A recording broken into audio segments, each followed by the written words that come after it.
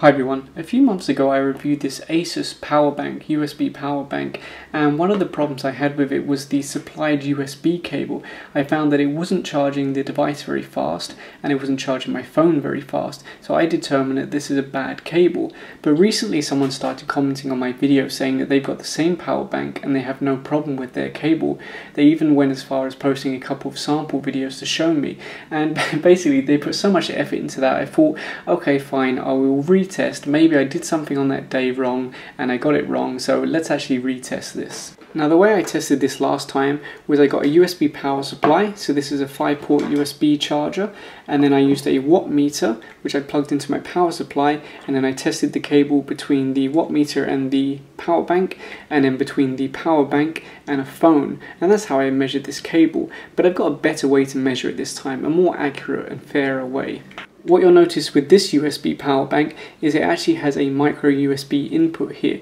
Now that's specifically for testing cables. So we can actually connect a dummy load like this on one side of the watt meter instead of a cell phone, and then I can plug my USB cable into my charger and I can plug the other end into my watt meter. Now I'll just make sure that my dummy load is set to 1 amp. Okay, let's plug this in and see what we get. Okay, we are getting nothing. Why is that? Okay, well that's very strange. I plugged in another micro USB cable and this has come on okay, but when I use the one supplied by Asus, it doesn't seem to turn on. So that actually has put this test to bed faster than I imagined. Why is that? What is going on here?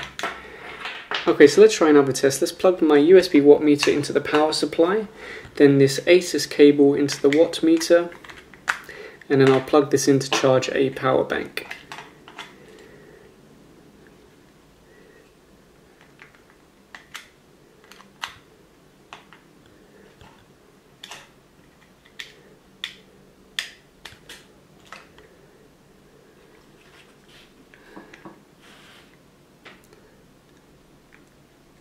Okay, so it didn't come on at first. I had to wobble the cable around, which makes me think maybe there's a bad connection inside, because now it has come on. It's at 5.15 volts, but it's charging at just 0.2 amp, which is way too slow. For anyone wondering, I did contact Asus about this and they basically didn't care. They watched my video and said, yeah, that's a cool video. And then when I asked them how about replacing the cable or looking into the problem, they just said, oh yeah, we'll check. Lots of emails, and basically they never did anything. So yeah, I've never actually had any support from Asus about this, which is why I won't buy another one of their power banks, because they don't actually give any customer support. So let me just show you the test that I wanted to do. Here's the good cable from VoxLink. I'll plug that into my watt meter, which you can see turns on, and then I'll plug my dummy load in the other side, and you can see 5 volts, 0.9 amp.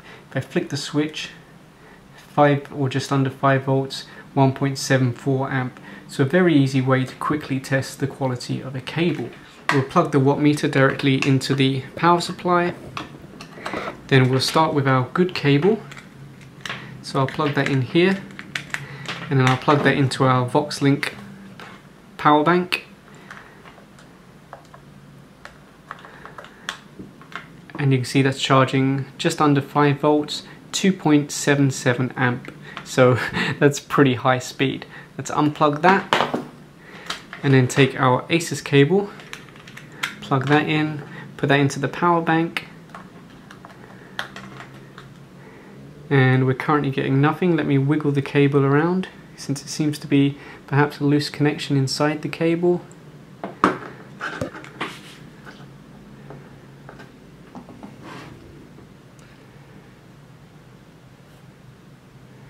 No, see, now I'm not getting any power transfer at all. I don't understand what's going on with this cable.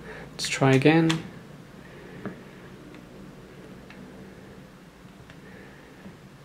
No, nothing. So this is actually worse than when I first reviewed it, because when I first reviewed it, it did actually carry a little bit of power. Now it won't do anything at all. It's literally not even charging now for some reason. Let's remove it and try plug a smaller power bank into the end. So I've got this really tiny power bank.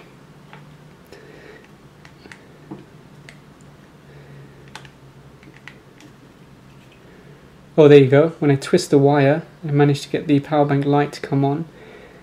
So yeah, I think I got basically just some kind of dodgy cable from Asus.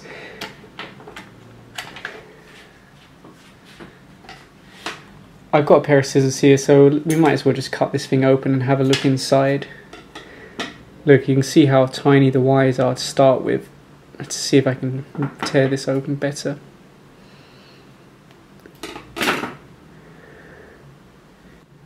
Did I cut a wire there? Yeah, I did cut a wire.